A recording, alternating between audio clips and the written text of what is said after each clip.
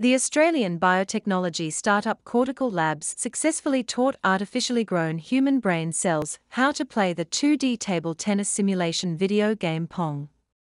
The team created mini-brains consisting of up to 1 million living human brain cells in a petri dish.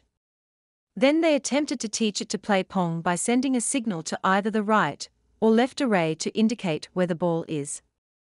Then the neurons from the brain cells send signals back to move the paddle. Since the mini-brains learned way quicker than current AI models, this development may lead to a new era in machine learning. It could also allow us one day to train our own brain cells to perform complicated tasks that normally take years to perfect, for example martial arts or flying helicopters.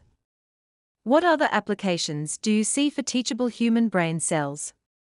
Does this scare you or excite you? Please let us know in the comments below.